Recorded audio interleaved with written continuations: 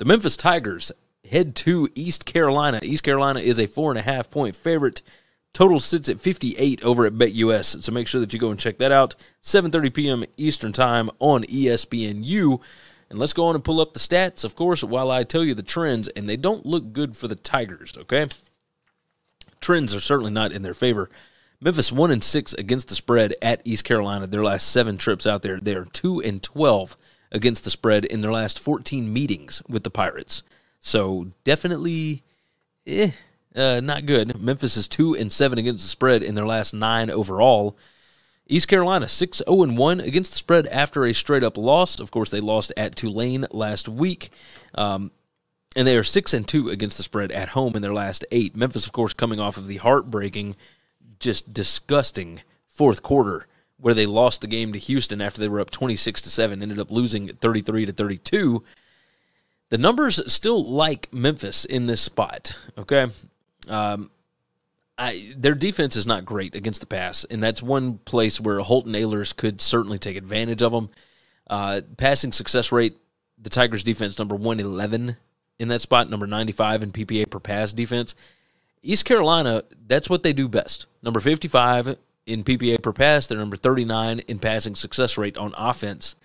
You're not going to see a bunch of explosive plays as far as the passing game is concerned, but where I would be worried is this Tigers running game.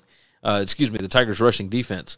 Number 70 in rushing explosiveness allowed. East Carolina is number 8. So even though they're not super successful with it, number 92 in the country, that is something that East Carolina can do on offense to take advantage. On the other side, when Memphis has the football, they also can take advantage as far as the passing game is concerned. Number 67 in PPA per pass, and the East Carolina defense is number 92 here.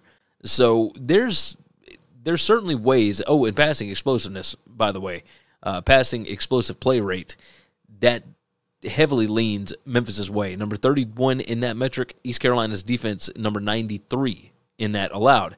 The rushing defense for East Carolina is awesome, like really good. Number 10 PPA per rush. Number 5 rushing success rate allowed. Here is the issue: is number 84 in rushing explosiveness allowed. So there are ways that Memphis could break off a couple of runs here and there, but you're not going to run the ball enough to maybe have one of those. Looking at turnover margin, that favors Memphis big time. The penalties per game, both of them really, really good. Number 20 and number 24. Field position, tends to lean East Carolina a little bit, but I look at this, and I just think 4.5 is too many. I know that Memphis is only 1-6 against the spread in their last 7 at East Carolina. I understand that Memphis is 2-12 against the spread in their last 14 against East Carolina. 4.5 feels like too many. I think Memphis can find ways to take advantage of them. I will take Memphis to cover the 4.5. So there we go with another dog. Look at this. I'm actually taking dogs this week. So, yes, Memphis plus 4.5 on the road at East Carolina. I understand they're 1-10 against the spread in their last 7 on the road. Last 11 on the road. But they did cover this year at Navy. They typically don't do that. Thanks for listening to Winning Cures Everything. Make sure and subscribe on YouTube or your favorite podcast app. And make sure to leave a nice 5-star review. You can follow Gary on Twitter at GaryWCE. And the show is at Winning Cures.